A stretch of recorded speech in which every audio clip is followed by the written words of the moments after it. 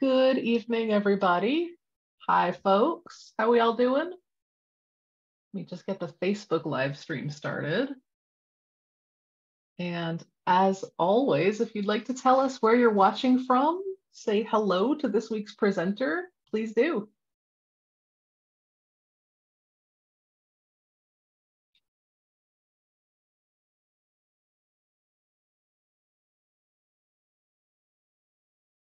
Getting this Facebook live stream started so that people can watch over there if they want to. Here we go.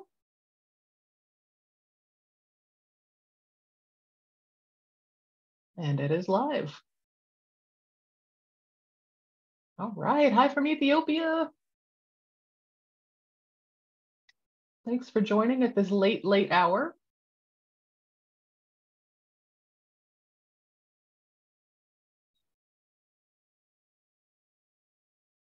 All right, and for those of you who are just joining, feel free to say hi. Tell us where you are joining from. I see some familiar folks in here tonight.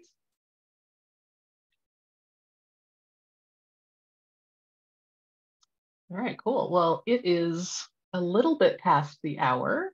Hi from New York and Iowa and Westminster, BC, Indonesia. Excellent. Hi from India. Algeria. Gosh, yep. We got an amazing range of places again this evening, morning, afternoon. Hi from Sudan. Cool. Well, Anujeema, you've got a very international audience and a lot to say. So without further ado, I'm delighted to hand it over to Anujeema Saikia, who will tell us a little bit about taking good care of our language recordings. Welcome, Anujeema. Thank you, Anna. Am I audible? Am I clear? Yep, you sound great. Okay, perfect. So this is, it's early morning here, very early morning, in fact. So namaskar, huprabhat. That is the Assamese for hello, good morning. I'm Anujeema Saikia, and today I will be talking about metadata, file management, and the basics of ELAN. So this is supposed to be a it's supposed to be an introductory workshop into how we conceive these three topics, or how we basically conceive these three topics. So you must be shocked, not shocked, a little baffled, more or less the same, as to what is a dog doing here. So this dog here is almost like my alter ego. This dog is exactly my face when I was in my master's. And when I was actually told, or when I realized that fieldwork is not only about meeting amazing people, living with amazing people, experiencing their lives, learning a new language, etc., but a fieldwork actually entails learning softwares, doing those dreaded Excel sheets and transcribing. And so I was like, really? Is this what I signed up for? Okay, so we go to the next slide, and I'm still equally confused. Do we really need to learn all of it? And after so many years of doing fieldwork and learning more as the process continues, I learned there was a very important point that I took home, and that is that a resounding yes, a definite yes, we need to know what is metadata. We need to know how transcribing softwares work. And the earlier we know it, the better it is, because as I already mentioned here, it is one of the few ways actually, and it might come shocking to a lot of people, but it is actually one of the few ways in which we can truly contribute to the community. So, so what do we mean by that?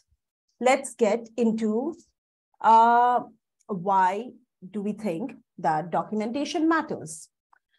So here, I'm speaking about the Penobscot situation, and I'll start with this to give you a brief introduction as to why does documentation matter. So Penobscot is an indigenous American language of the eastern branch of the Algonquin language family. Was traditionally spoken in Maine, but currently it has no first language users. So like many other Native American communities in North India, like many other Native American communities, starting around the 1800s, what really happened was there was a criminalization and a punishment which was imposed on students who were speaking their ancestral language. So they were living in government boarding schools. And by the time they returned back to their families, they had completely forgotten their mother tongue. They had completely forgotten the language. So in the past 40 years, in the Penobscot community, within the Penobscot community members, what was seen that there was an increasing number of suicide. And somebody working on the language revitalization of the Penobscot community said, I quote, is that we internalize oppression as a result of which we have high suicide rates. And so this was the situation which was ongoing. There were no speakers of the language remaining. There was no shared history to which the people in the community could go back to. They were speaking a foreign tongue, because of which the internalization of oppression, years of oppression, was of course traumatic, which led to an increasing suicide rate. So what Carol Dana did, who I just quoted, she compiled an anthology called They Still Remember Me, which has 13 traditional tales about the tribe's cultural hero, who was known as Gluskap.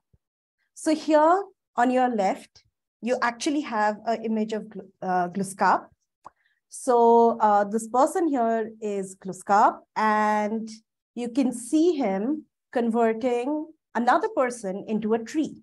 And this, as I think you can see here, sorry, my frame is a little too high here. Yeah, just a second. Yeah. As you can see here, it is, sorry, it is, it was on the book. It was on the book, but sorry. I'm so sorry, I'm getting the bar underneath. Yeah, it was a scrapping on the book bark by Thomas Joseph of 1884. And the way I got it was definitely through one of the archiving sources. So what happened was, because in 1918, there were certain Penobscot legends which were documented as in terms of phonetic transcriptions by an anthropologist called Frank Speck, and that was archived. Using those documentations from 1918, there was a dictionary of Penobscot which was produced, which is in line, which is being produced currently. So what we saw is something that was done in 1918. So the situation here till now is that for the longest time, we had a language with no speakers. It was only the elder generation, then the generation before Dana, nobody was speaking the language. And by the time it came to Dana, there were just a couple of people of her grandmother's generation who were speaking it. But because in the 1918, we had Frank Speck who had started working on this language, we had some archival sources. And because of which in the 2020s, 2022, even currently, there's a linguist called Connor Quinn, who's actually working on the dictionary of Penobscot. So coming together of both of it, the dictionary plus the myths and the folk tales of Gluskap together brought in this idea of a shared identity. And further, Penobscot is now being used as an act of decolonizing and healing. So in a society which led to such high suicide rates, now language and the folk tales are being used to bring in an idea of shared identity. And it is very interesting because I was reading, as you can see here, I did provide a link for a New Yorker's article. And here, actually, Carol Donna, who's been working with the revitalization work of Penobscot, said that it's amazing how in Penobscot you can actually speak full phrases and you can narrate expressions through just single words. And she gave us some examples as well. For example, lunch is noon eat, butter is milk grease, canoe is that which flows lightly on water. So after speaking English for so long, when the Penobscot speakers went back to speaking it or reading stories which spoke about these words, it brought a moment of joy for them. And this is how the revitalization situation in Penobscot has been looking extremely empowering, and it is being used as a tool for decolonization. Another example of an another example of an Algonquin language is the Wampanoag people and the Wampanoag language. So back in 1903, there was a dictionary which was written, and that dictionary was more or less derived out of the Eliot's Bible, which, because of certain archival sources, because there were digital copies of it, in 1993, a woman called Jessie Little Doe Bain, she actually reconstructed the pronunciation, grammar, and vocabulary to sort of visualize the Wampanoag language reclamation project. And it has been one of the most it has been one of the most successful documentation or revitalization of a language which was quote unquote dead. So in 2014, a handful of children were actually growing up as the native speaker of the Wampanoag language. So these are two very important examples onto what could happen, right, if you have archival sources. Here we saw bits of archival sources which were sort of reconstructed to form entire grammars, entire vocabulary, etc. But then there are also situations where this isn't always the case. I'll go back to the next slide, and this is from the state I am from, which is Assam in the northeastern part of India. And here you see an example of the Thai manuscript, the Thai Ahom manuscript. So Thai Ahom has a similar story like Wampanoag, wherein because it was the language of the kings, they had the manuscripts, and the manuscripts have been preserved, because of which, even though Thai Ahom is now considered dead, there has been a lot of work now on reclaiming Thai Ahom. But for instance, another Thai language, which is Thai Nora. So within Thai languages of Northeast, there are 7 varieties or 7 languages, out of which 3 of them have a lot of speakers. They are spoken. There is a lot of intergenerational transmission, but there are a couple of them which are slowly getting extremely endangered. In fact, Thai Kamyang, one of the languages out of the 7 in the group, has less than, the last time I went there, it had less than 35 speakers. So the situation of Tainora, which could be included or excluded from this group, is a little critical, because the only documentary proof of the existence of Tainora is by Grierson back in 1902, where he did mention Tainora, but we do not know anything more about it. At that point of time, in fact, in 1902, as I've mentioned, there were only 300 speakers. So now there are propositions that probably Tainora, or speculations that probably Tainora was the same as Tain Kamyang, but we do not have conclusive evidence or enough archival data to actually prove or even disprove that. So this is all speculative. So there are a lot of languages across the world where, due to a lack of archiving or lack of good archiving data, we could lose them pretty much in the future. Okay, so let's go to the next slide. At this point of time, we want to take a pause for a bit and look at these two sentences here. Number one is, what is data for us is the lived experience of a language speaker. It is an important index of their identity. Number two is, when we enter a community, we disrupt their everydayness. So what do we mean by these two sentences? As linguists or as outsiders entering into a community, we look at somebody's culture, somebody's language, somebody's identity as a cumulative whole called data, right?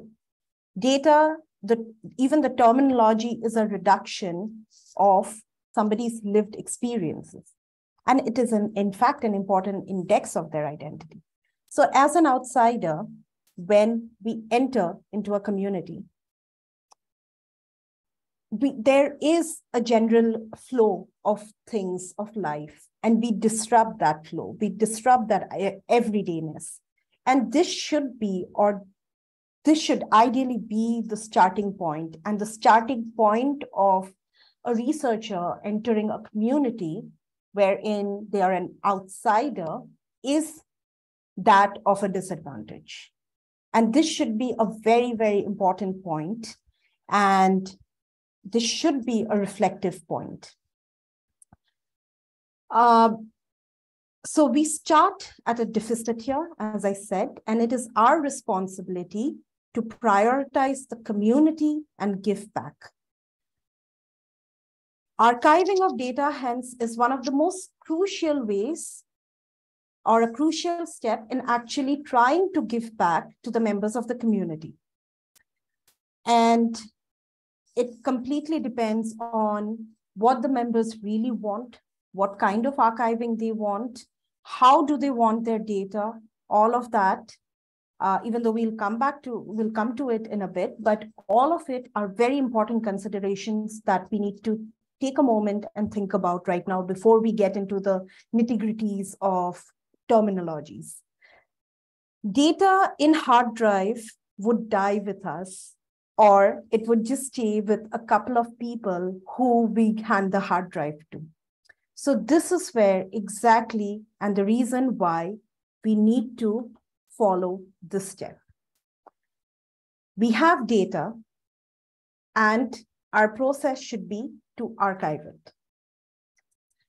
Data is of two types. To give it very, very large classification or diversification, primary data and secondary data. I'll get to it in the next slide. But for now, it's divided into primary data and secondary data. We at all costs need to prioritize community access to the data. Say once we collect it, and it is very important that we speak to the community members, say the stakeholders, which necessarily not be the elders, but most time it's the elders, the gatekeepers, say the village headmen, pradhans, etc., and the members of the community in general. We sit down with them and we ask them categorically as to how would they like their data to be. So we need to prioritize community access to the data. We need to find a digital archive or a repository that will accept your documentation data, or you can also make your own arrangement with that archive. So a lot of universities have repositories, or they have tie-ups with archives, etc. So that is something which has to be found out before you go into your fieldwork. Or else, if none of that exists, you can make your own arrangement with the archive. You can talk to them. You could see you could see how are the policies of the archive, so on and so forth. Going to the next slide. So here is a list of around 60 archives of the world. I just listed it down to for everyone to more or less have an idea of where they are, how they are. If you want, I can also come back to it, share it again. And different archives also deal with different parts of the world. For instance, me being in South Asia, there's Corsal that works a lot. Then there is also the Endangered Languages Archive, which works with data from all across the world, and so on and so forth. Going back to what really is data. A data is a collection of numerical or textual observations which can be cleaned, processed, used, and analyzed for many purposes. As I'd already shown before, there's primary data and secondary data. So primary data is the raw, unedited, untranscribed version of it. It is the very raw audio or the video or the original observations that one has. The secondary data, on the other hand, includes the transcriptions, translations, morpheme breaks, annotations, so on and so forth. Okay. So here we have an example of a data. For instance, we say that this is an example of data from the world of art. So what do we see here? There are two major observations that come out when we look at this. The first is that we see a man kissing a woman, and then we see some rectangles and flowers. And those are the two basic things which comes out. Also, of course, one can say other things, like there are little concentric circles in between. There is also a lot of yellow and the color patterns and so on and so forth. But at the start of it, these are some of the observations that come out. But suppose we go to the living room of somebody at a friend's house and we saw this painting. Do we really understand what's the background of this painting or what is really happening in this painting? I don't think we understand what's really happening. So this is where we bring in a little bit of description through the very basic of a descriptive metadata. So a descriptive metadata here then gives us a little bit of detail. For instance, the title of this very famous painting, I'm sure a lot of you all know about this, is called The Kiss. We see the creator here being mentioned, who's Gustav Klimt. The date created, 1908, 1909, the physical dimensions, the type, and then we have the mention of Belvedere here, which probably looks like the gallery where it is stored, or the archive where it is stored. So this is the basic descriptive metadata where we kind of know what is really happening, a little bit of detail. Now let's go into this. Here, if we suppose take this out of our drawing room or a friend's drawing room, and we want to locate it in a gallery. In the gallery, we have to then associate it with other paintings. So how do we then do it?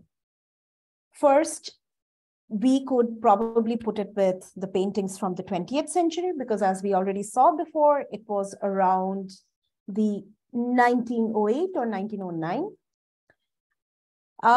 We could also put it as under symbolism, which was a movement, an intellectual movement, a movement within art and culture that had come out at that point of time. There were other artists who were part of this movement. There was Frida Kahlo, there was Pablo Picasso, there was Edvard Munch. So probably if we put this painting of Gustav Klimt with Frida Kahlo or Pablo Picasso's painting, maybe it will make sense. The third was the Vienna Secession, which was another movement. So probably if there are other painters from that time, for instance, Otto Wagner or Joseph Hoffman, we could also put the painting with them. So this is how metadata really helps. So we have the data here, which by itself doesn't convey a lot. But when we see it with a little bit of description, the descriptive metadata, or when we see it in association with everything else around happening during that time, we can contextualize it. So this is what we call a metadata. Ideally, research data should be accompanied by a supporting document, also known as metadata, that helps to explain what the data are about. So in a very stereotypical description, it's known as data about data. So that is broadly the idea of metadata. In language archiving, we use the term data very broadly to include any recorded observations of language, including sounds, images, writings that can be transcribed, translated, glossed, watched, read, listened to, or measured for analysis. Okay, so going to the next slide, I would want to just give me a second. I would want to give a metadata sample here. Let me check if I can. Okay. So can everybody see the sample? Anna, do you see the sample here? Yep, there it is. Okay. So this is in fact actually a metadata example from Kaipuliohone, which is the archive of the University of Hawaii at Manoa. So most archives would have their own metadata sheet with a pre-generated format. For instance, this might look a lot, right? In fact, it's even okay, it's even a lot more, you know. Just to give you a brief example, see, it just keeps going on and on and on. So at the first glance, it could be a little intimidating, but to be honest, while you build through it, it's not actually that difficult. So what really is happening here is, here you have the item name, right? This is Anna's abbreviation and the number here. So here you see it's all in one sequence, right? There is a complete numbering. And the reason behind this is because all of it is actually a video file. All of it is a WAV file that you will see probably here. Yeah, you see digital WAV file. So because all of it is just one kind of recording, it makes sense that it's all listed according to numbers. We will definitely come back to how the file should be named, what are the conventions, etc. But for now, to introduce the metadata, this is how it broadly looks. You have a file naming convention here. Then you write the name of the language code, if there is one. If there is an ISO code, you put it here. then you write the name of the languages, and again, the ISO code and so on and so forth. There are also a description of the area, the description of what the interview is about, who the speakers are, who's the contributor, and you can go on and on about, and you can create a lot of columns here depending on first the archive, for instance. If they already have a metadata list, good, you can just keep on filling it accordingly. If not, you can also make one from scratch, which would also obviously be a lot more time consuming, but that would mean that you can also put in your priorities depending on your naming conventions. Okay, so this is the very basic of metadata. If you want me to come back to it and explain some more by after the end of the talk, I could always do that. But going back now to the presentation, so that was the metadata sample. So going back to our data, now we would broadly look at how data should be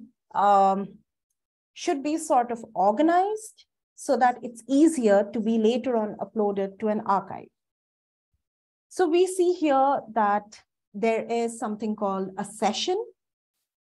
So generally what happens, what precedes a session, which I haven't mentioned here, are resources. So resources are part of a documentation.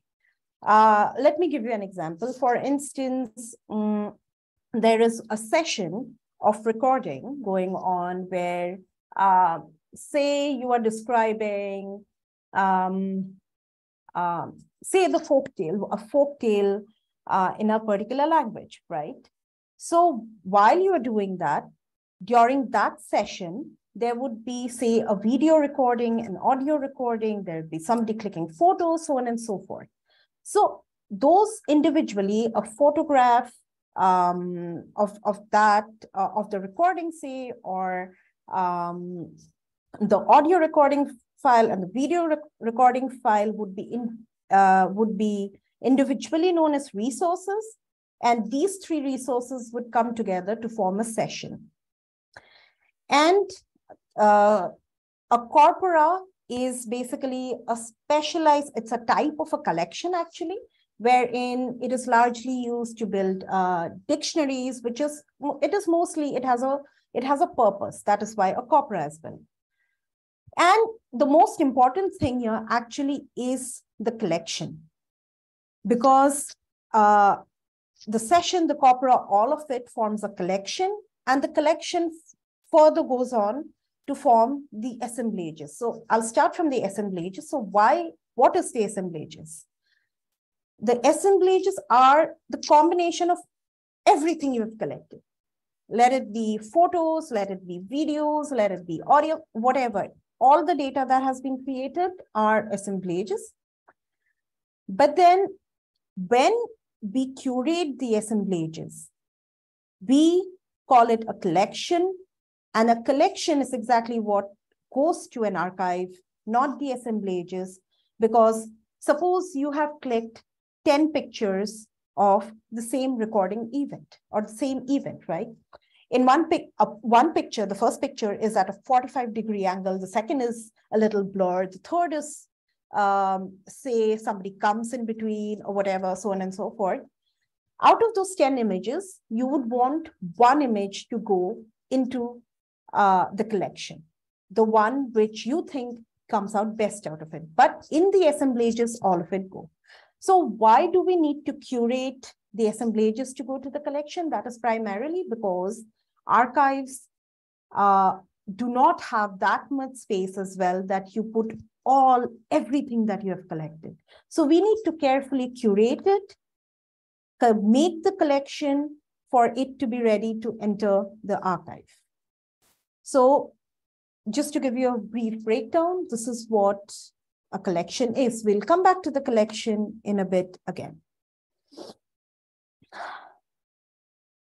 Now we will quickly go to file naming and file arrangement, which is very, very important because this one step, or rather two steps, would actually save a lot of your time, a lot of your effort, and a lot of your frustration in the future.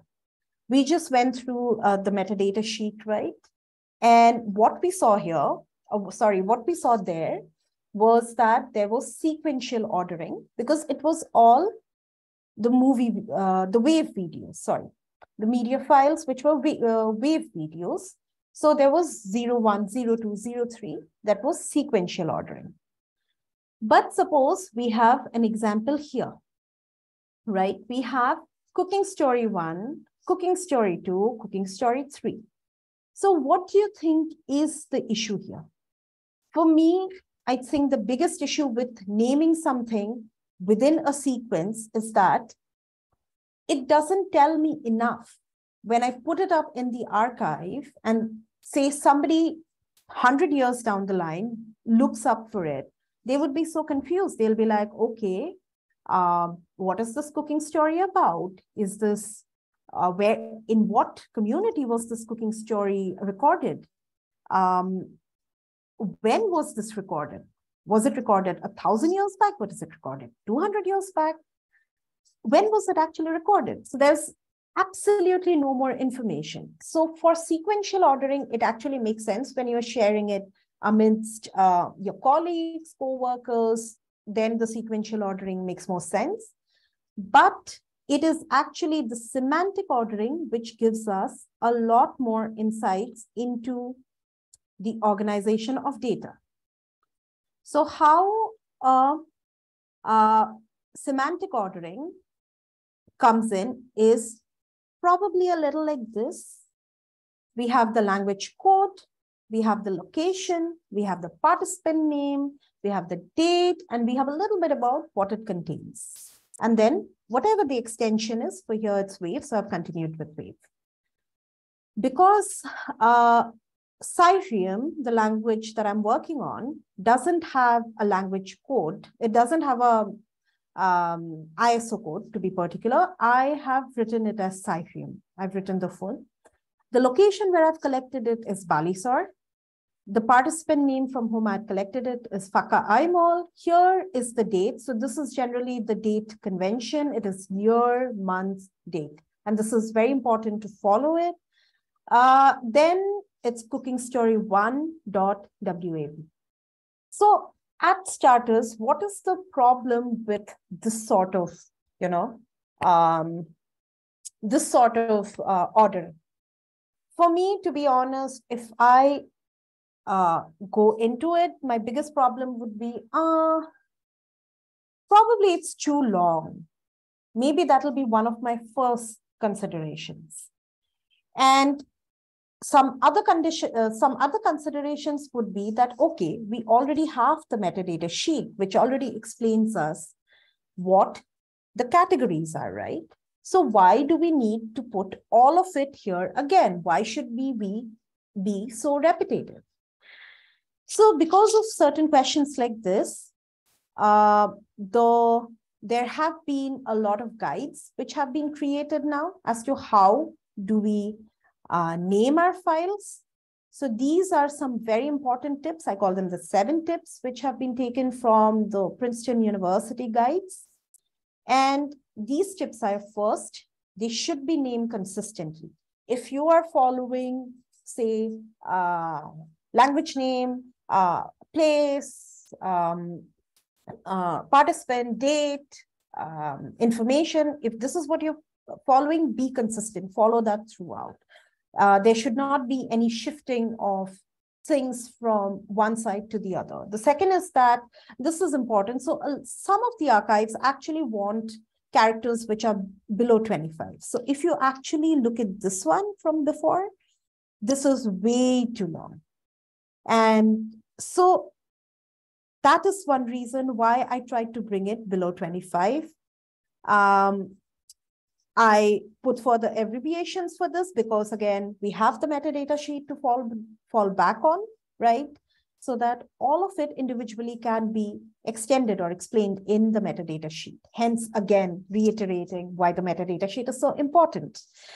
The third point is avoid special characters or spaces in a file name. Extremely important. They will not be accepted. Use capitals and underscores instead of periods or spaces. Again, very true. Use date format, which I already said, this is the conventionalized date format. Include a version number. Write down the naming convention in the data management plan. So if you are, say, using the abbreviations, write it down. Just know what your larger plan is. The next part of it is how do we arrange our files? Now that we know how to name it, how do we arrange it? So going back to what I had spoken about collections, to sort of recapitulate, there were the assemblages, right, where all of it was there, right? All your data, photos, videos, everything, photos which are blurred, photos which are not blurred, etc., etc. From there, we curated the collection, right? And the collection is what goes into the archive. Now, the collection further contains folders. The folders further contain media files. And this is largely how the convention is. And we have two structures. One is the flat structure, which actually in fact, many digital archives and repositories have a flat structure. Mostly the digital repositories, they have a flat structure in which folders may only contain media files and cannot contain other files. Whereas there are certain archives which do also accept nested structure. So what is the difference between a flat structure and a nested structure, and why is it important? Let's look at it briefly here.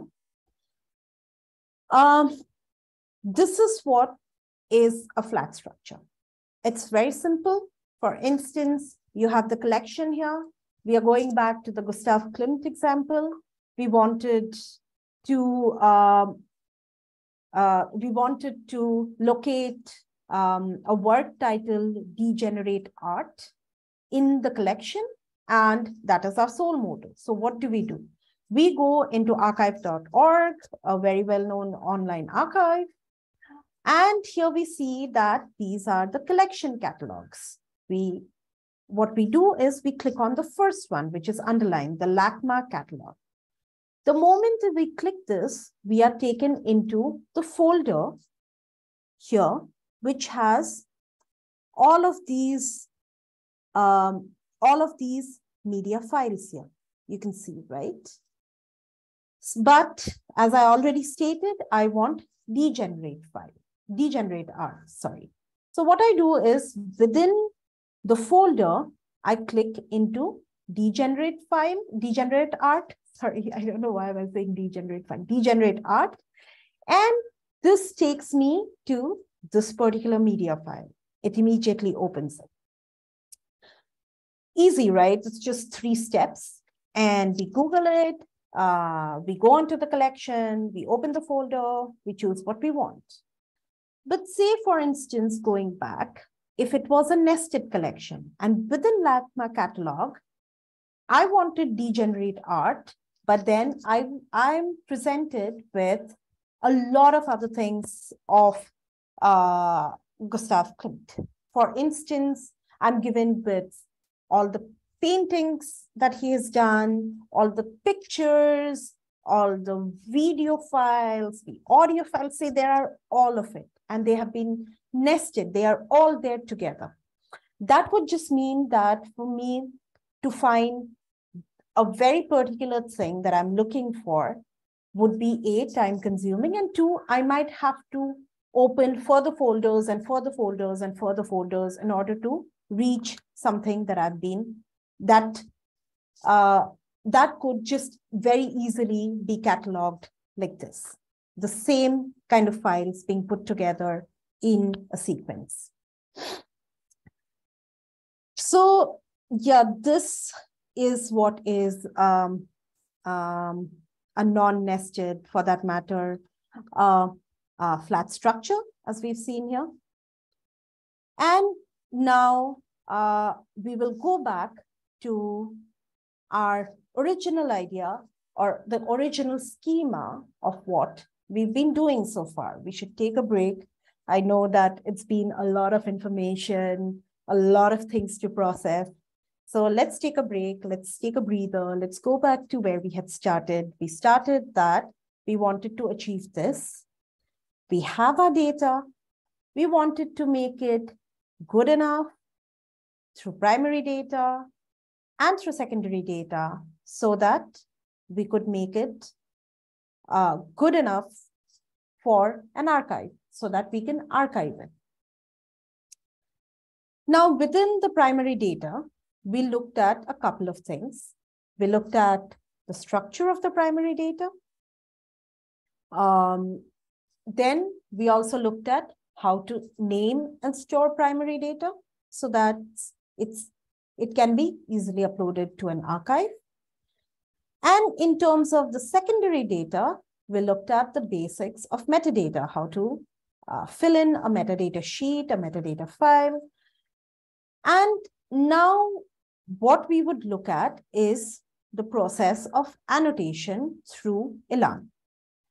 So annotation is a very important part of it, right? So annotation is in a non-linguistic definition, or even in linguistic definition, those are just scribbles and those are just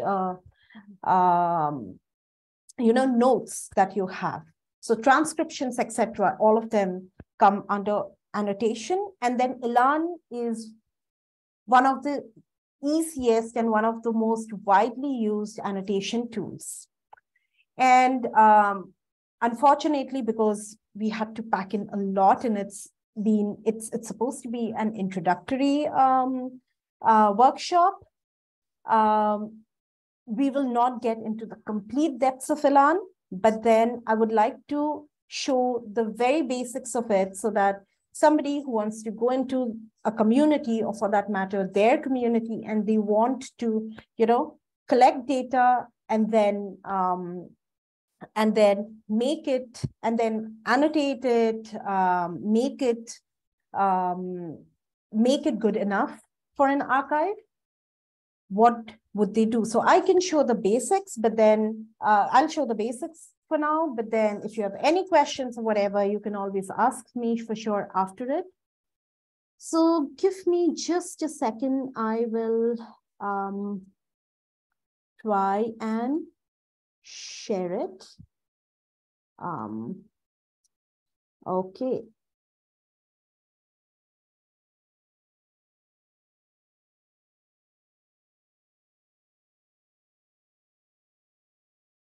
Okay, is this visible to everyone, Anna? Is this visible? Yep, I see your blank ELAN screen.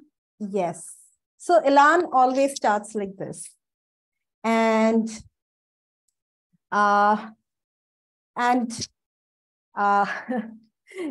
be honest, I was just thinking about my initial times on ELAN, because most times I was like, wait, why is it blank? There should be something, right? What did we do? What did we do wrong?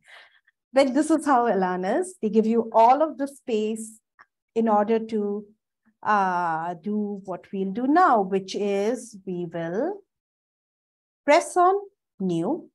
The reason why it's not an extensive workshop is also because not everyone here is trained in formal linguistics, and I presume not everyone has ELAN. So I would just briefly show you how it is done. So I clicked on file, I opened a new, and this is a folder. So there are a lot of folders. You can choose it from your desktop. You can choose it from your library. This is an additional folder I have, and so on and so forth. But now I've already chosen my folder Spiti. So within Spiti, I have, say, all of these further nested files, but then I will just go for this. So I click on this, and then what I do is I shift the file here. And there is a reason why I do this, why I don't directly open from here, because as you see here, there is an option of a template. So what can be done in ELAN, which makes it, of course, very easy, hence, is that you could have, say you are working on 1,000 sentences that you have to transcribe. You can make a template for one, right? And all the 1,000 sentences, say, are about person marking. And then you can make one template, and then you could reuse that here. You could add, you could also select, you could select your new file, you could select your template file, and then, you know, you don't have to make the tiers and the types every single time you use ELAN. But because for now we don't have a template, we'll quickly see how that's done. For now, I've chosen this, and I click on OK.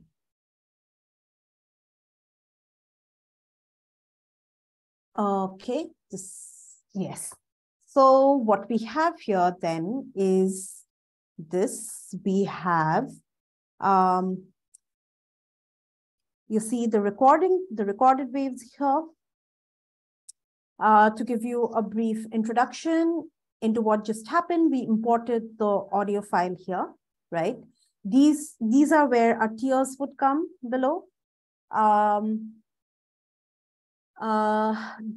There are a couple of keys here. If you can see this, if you press on this, this will play the whole file. We have a similar here one under selection, wherein if you say select something, let me just go to, say, a random part in the file, just to show it very quickly.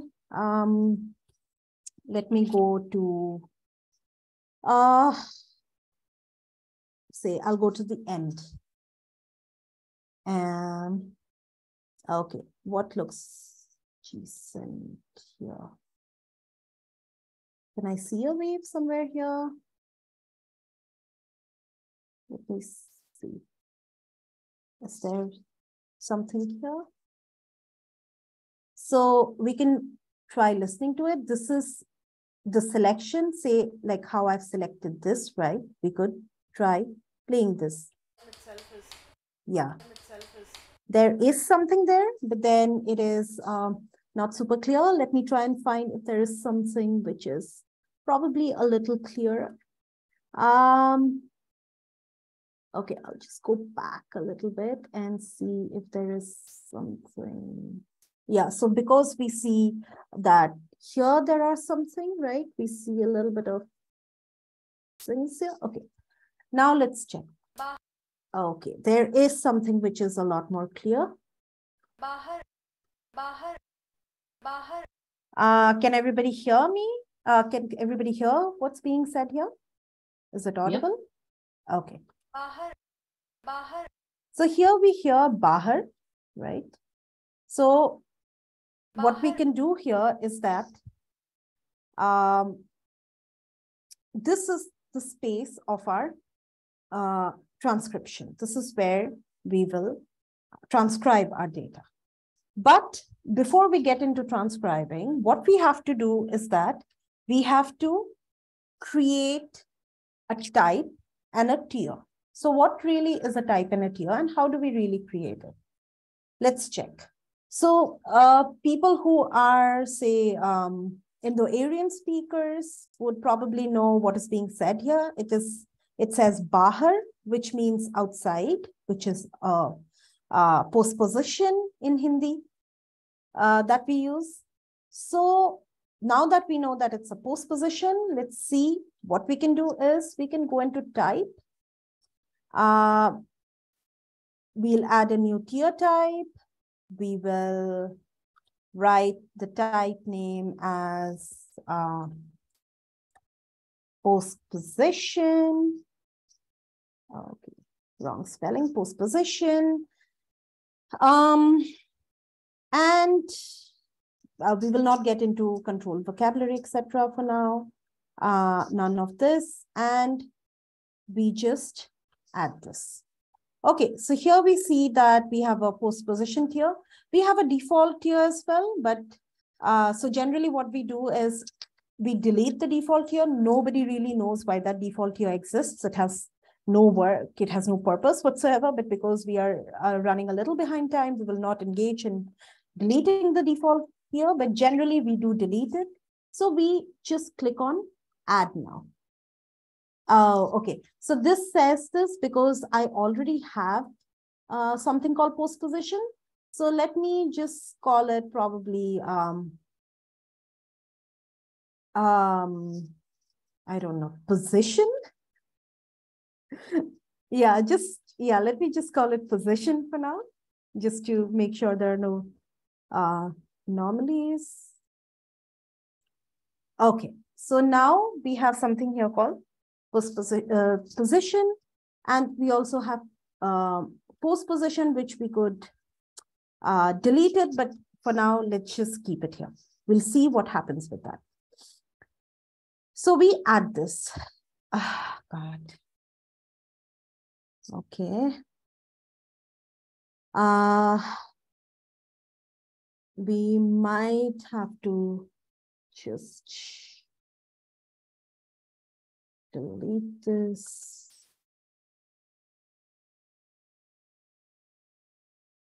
Okay, I will get into this again. Wait, I will add new tier type.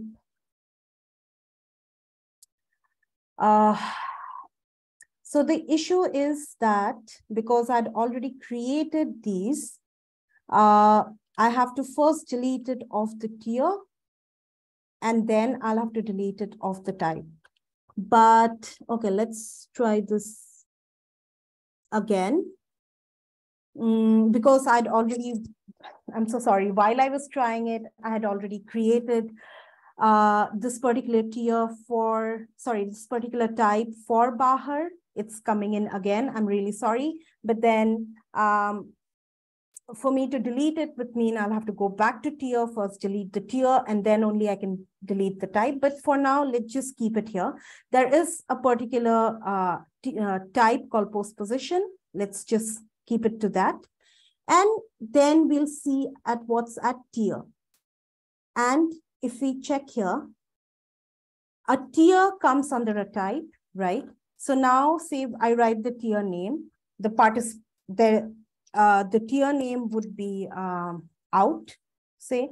I'm sure even this will say that it already exists because I'd already created it. I should have just taken a different name. The participant is, say, Abha, right? The annotator is Anujeema. The parent tier is none. The tier type is, now we have two tier types because I created postposition and I then created position, right? But let's say we put it under postposition. What happens then? See. So here we get this. Okay, now this one comes. We have out here, which is the tier. Then we have the type, which is postposition. The participant is Abha, the annotator. It comes here. What we could also do is we could also arrange the tiers depending on color preferences, right? So we could also, for instance, say if we want the entire tier as one particular color, we could also arrange it as, say, I don't want the green there, but I want, say, the blue there. I could also do that. So, and if I want to highlight the tier, I can also do that. And so highlighting the tier depends on, again, if you want, say we have two speakers and I want Abha's tier to be highlighted in one particular color, which is this. And say the second is Ashok who's speaking and I want Ashok's to be in a different color. We could also do that so that there is a difference between the speech of Abha and the speech of Ashok. But for now, let's see how this goes. Apply. Say we do it all tiers with the same participant, apply. And let's see what happens. Okay, I'm so sorry, this one.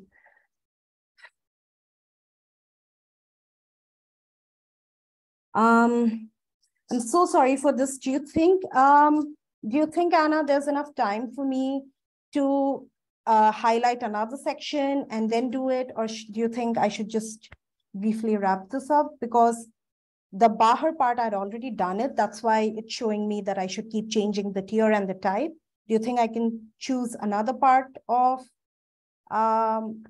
it from ELAN? Should I show it, or what do you suggest? It's up to you. Yeah, if you think it's a useful demonstration, go for it. But I think that ELAN also takes a lot of practice. And this is a good example for everybody that things go wrong in ELAN and it's just normal.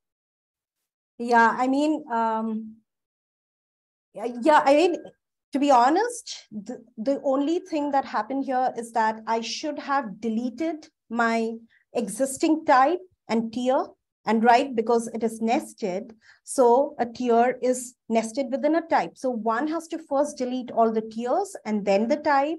And then that is what I should have done, but I did not do that. I'm really sorry, but I'm trying to, so basically what would then happen would be, okay, let me just give an example. So because we already created the tier out here under type, right?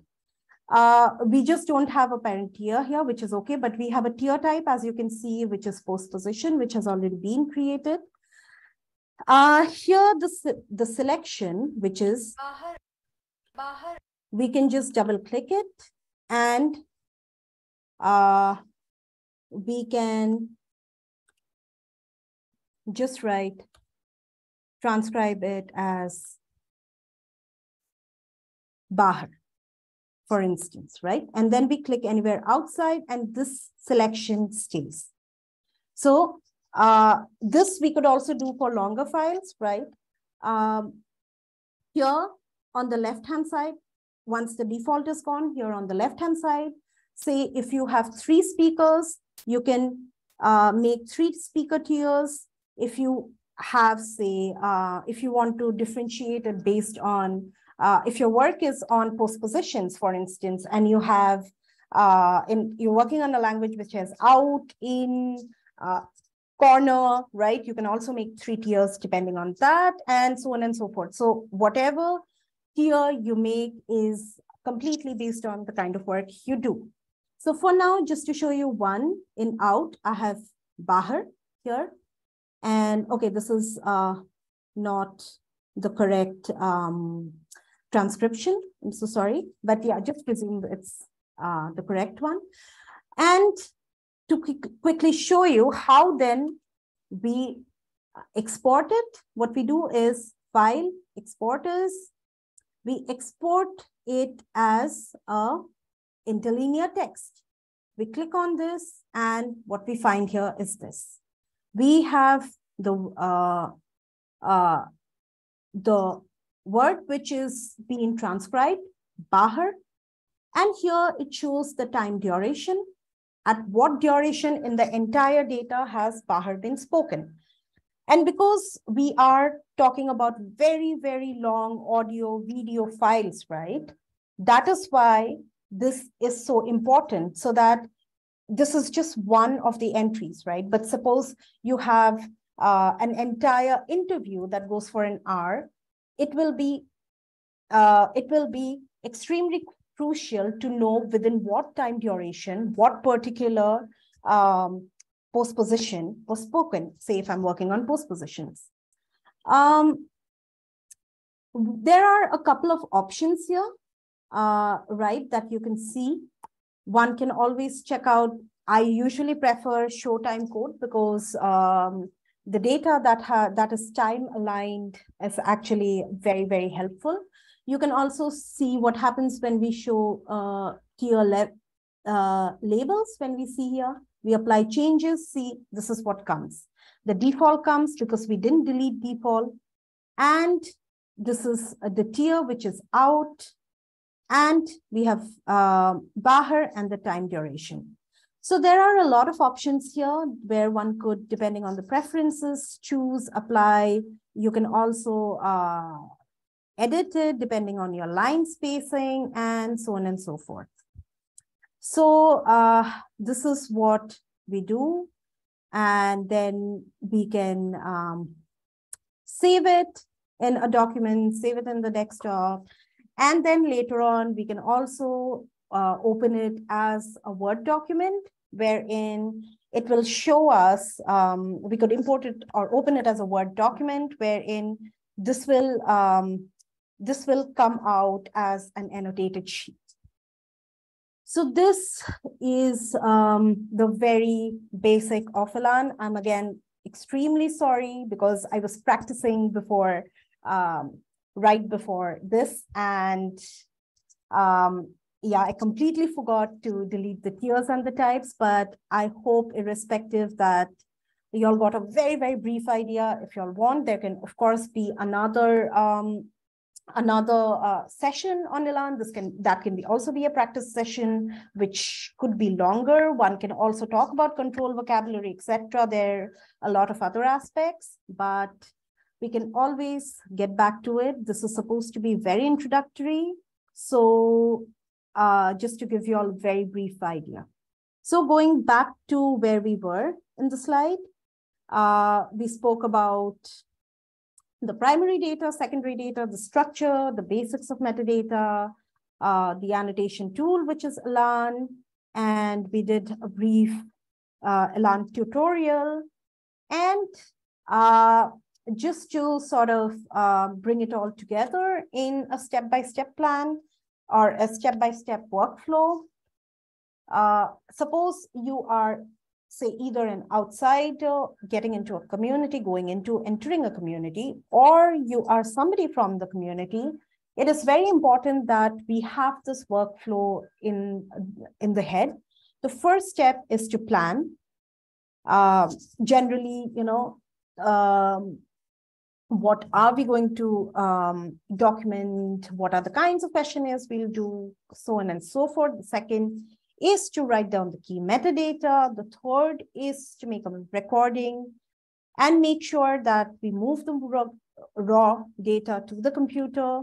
We rename the data using the file naming convention that we just spoke about, depending on if your goal is large, if you want to put it up in the archive and you want to make your work easier, then one can follow the sequential naming convention. Or if you want to just store it for now, you can use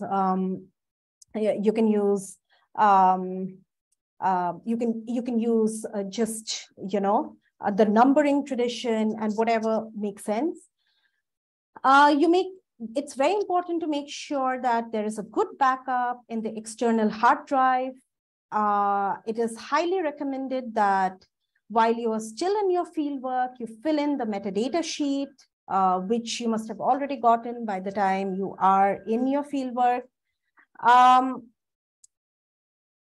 with that, we've already learned very little of ELAN, how ELAN works, and how data can be processed using ELAN, how one can use it for transcription and translation. Make sure to back up the processed data as well, and eventually archive all the data with proper file name. So this is more or less very roughly, in this workshop that we have tried to go through. So tying all the ends together, so there are three large functions or three large goals to archiving or to documentation and what you do of the data is one. We have to look at the accessibility of the data, how accessible the data is. That can be seen through metadata, how well the metadata is, and the metadata gives us accessibility into our primary data. The second thing is how discoverable the data is. How well can it be navigated depending on whether it's what kind of archive it is, whether they believe in sequential arrangement or nested arrangement, and so on and so forth. But then irrespective, it's very important that the data is discovered and it's not, once you collect it, to make sure that it's not kept in a hard drive or somewhere where, say, 100 years down the line, it cannot be accessed by the community. The third thing is the functionality of it and how the data can be revived, retrieved, how the data can be used.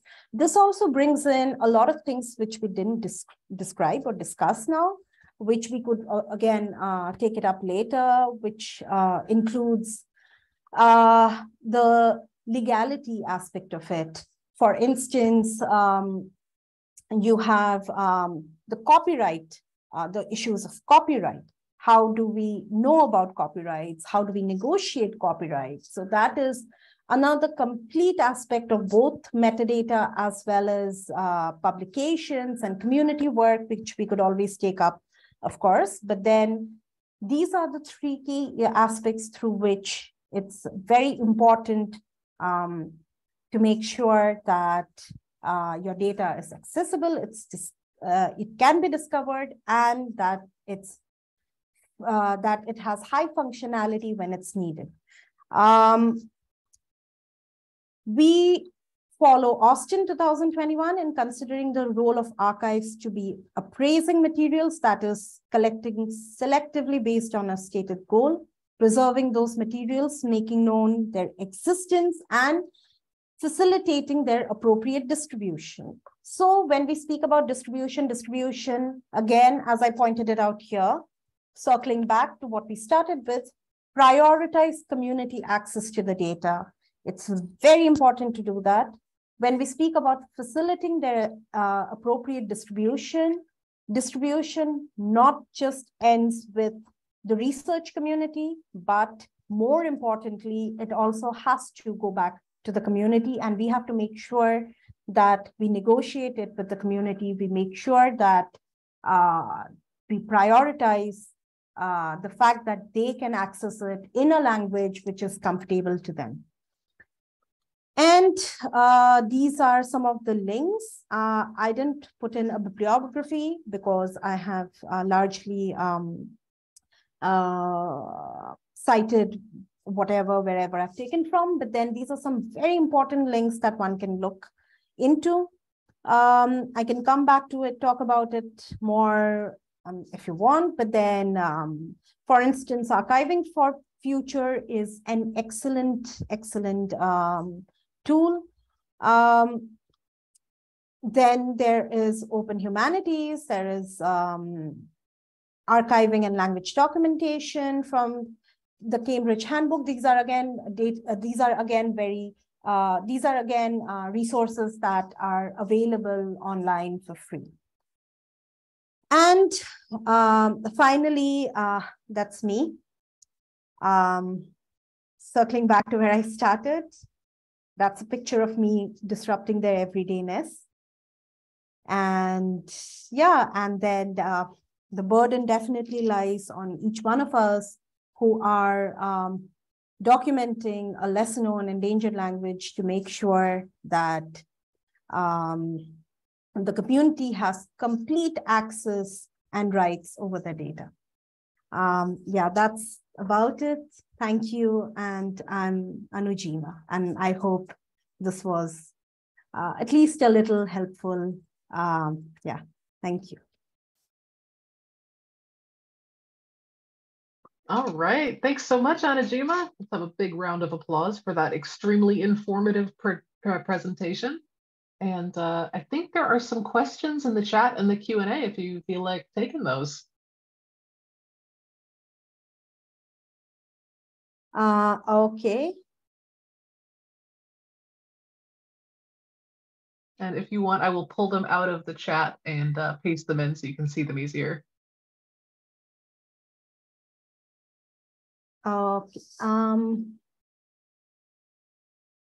Okay, I'll just go on it from the top.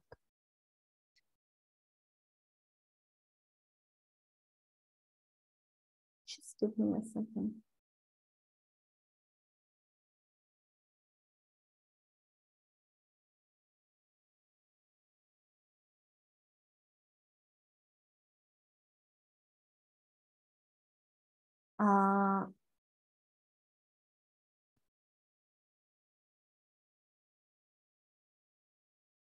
Okay, there is a question by Tasfai Nagesh Bayu.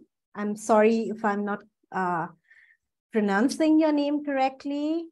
He asked me if the version of ELAN matter in archiving. I mean, to be honest, I've been using my version 5.7, even though there are new versions now. I've been using this version, I would say, at least for the past 5 years.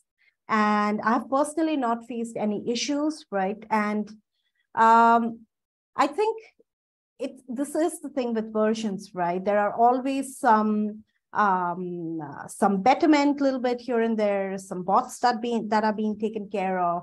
But by and large, I think, at least for me personally, this is the version that I've been very comfortable with and something that I've been using for years, and this has worked perfectly for me. Did that answer your question? Yeah. Okay, so we have Rosalind Mirasol. She asked me, would it be possible to share with us ELAN? Can we download it from a secured site? Thank you. Yes, you can actually download ELAN. And I think Ronnie Harris also gave us, thank you so much for that. He also immediately gave in the link from where it can be downloaded.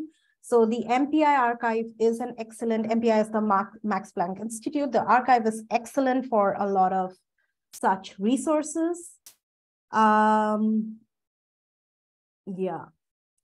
And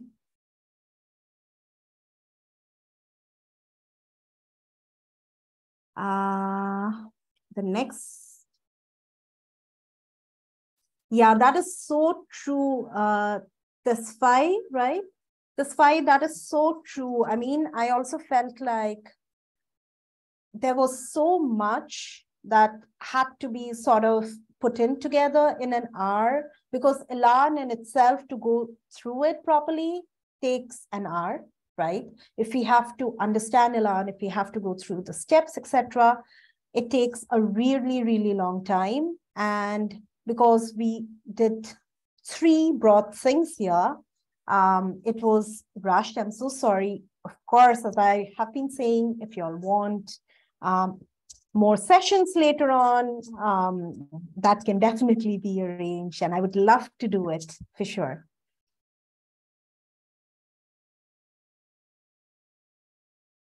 Yeah, Ronnie says way better than copying, pasting type code into self-made spreadsheets, lol. Yeah, for sure. And also in self-made spreadsheets, for instance, why I love ELAN is because it gives it to you down to seconds. So that becomes, for instance, difficult, right? Sometimes to just like figure that out during a speech, or depending on however you are creating your metadata. Yeah. But Ronnie, thanks a lot. As Anna said, thanks a lot for being so quick with the answering and the questions. Thank you so much for being so interactive in the first place. I think we get a bit of an understanding of ELAN. It does seem very flexible.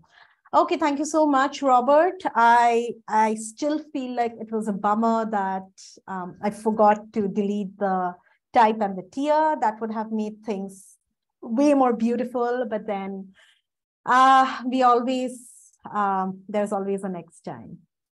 Tasfai says, do we only use Excel sheets for metadata? How about the best software for metadata? Which software is best for metadata nowadays? Is there any change, development of metadata software? Okay. So this why, again, to be honest, metadata in itself could be a 2-hour-long session, right? Because there's so much happening in the space. There is, for instance, Say More, which is doing a lot into bringing together a lot of platforms, trying to also make metadata easy. There's La Meta also, which is doing things. So, you know, depending on what metadata convention you're talking about, and what sort of metadata, again, right? We already saw at least 2 kinds of metadata. For instance, right-based metadata or copyright metadata would be completely different. That will be the administrative metadata. So in order to collate and bring together all of it, Excel is sort of something that has been used for years now, right? Even though there is a transition that's been coming out, that has been coming in. But yes, we should definitely talk about metadata, probably have another session where we can deal with it individually, look at softwares, probably learn a little bit more about how Say More is trying to be more integrative and so on and so forth.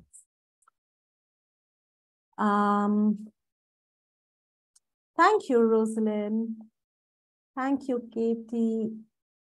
I already, okay. Thank you, Wasim. Yeah, ELAN is free and you can download it from MPI. There is a question, I think this is an administrative question to Anna. If we can have a separate session on ELAN, probably we could.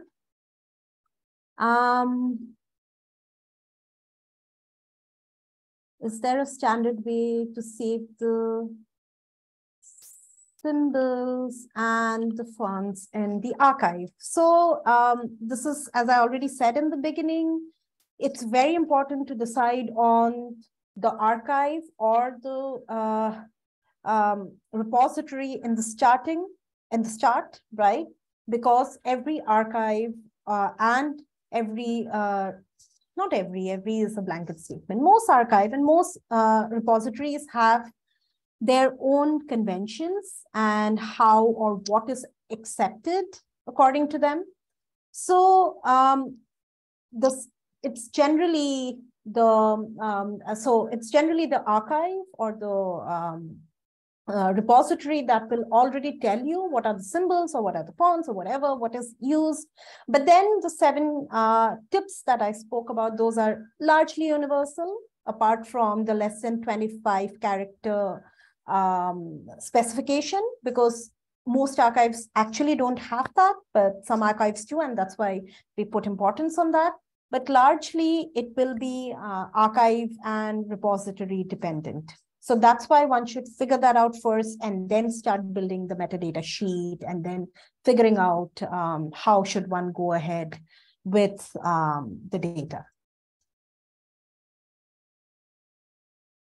My elder was asking about some tapes that have black mold on it. Okay.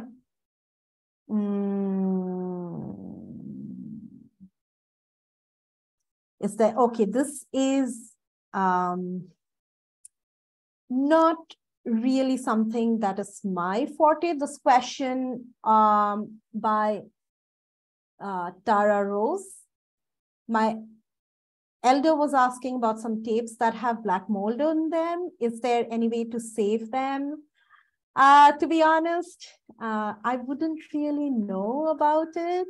And I mean, if somebody in the audience would be able to answer this, amazing. Please help Tara here or Anna if you know how to save some tapes with molds. Would you know how to do that? I know that theoretically is possible depending on how bad the Yeah. mold is and how long it's been there. Mold can accelerate demagnetization of audio tapes. And if they've been sitting around long enough that they're moldy, they may already be very demagnetized. But there are archivists and like audio specialists who do offer. I've never had to do this. They can like vacuum the mold off very carefully and see if it's still magnetized. So your local university may have library technicians or archivists who can help you with that. That's probably where I would ask. Yeah. So we always have a person who we run to when it gets super, super technical, for instance, like this. Oh, okay. Oh, then it's very, okay. So, yeah, I would suggest then you should ask your university technician. I'm sure he'll be able to help out in this regard. I'm not very sure if a linguist can help out with this, of course, until and unless they have a previous experience, personal experience in removing mold. But I would suggest if you have a university technician, that would be a very, they would be a very good starting point. Yeah, I think we are at the end of our questions here. Do we have more? Oh. I think that's it. All right. But if anyone has questions going forward, feel free to post them in the Facebook group. Or Anujeema, are you open to having people email you? Yeah, absolutely. I can put my email ID on the chat box. Perfect. And please let me know if you have any questions. I would love to mail you back. So that is my email ID. Yes. saikianujeema@gmail.com. All right. Well, thank you again so much, Anujeema. This was a wonderful presentation on some tough stuff, but you made it so accessible. Thanks so much. And next week, we will have a slightly different format. We will be meeting an hour later than usual, but we will be hearing from Stephanie Witkowski at 7,000 Languages about some free tools to build dictionaries, including talking dictionaries and learning courses and other language materials. So we'll see you next week. Can't wait. And have a good night or morning or afternoon, everybody. Oh, and Anujeema, I think you put in your email just to the host and panelists, so I will copy it back in. There you go. Okay. Okay, thanks. Oh, and I think you had like a special character G. So everybody, if you copy that email address, it should just be a plain normal G, not a fancy IPA G. Okay, I will try to rewrite that again. I completely lost that it was only for panelists. Yeah, I've done Zoom that too. Sometimes, yeah, Zoom sometimes can be so difficult to navigate through. Just like ELAN.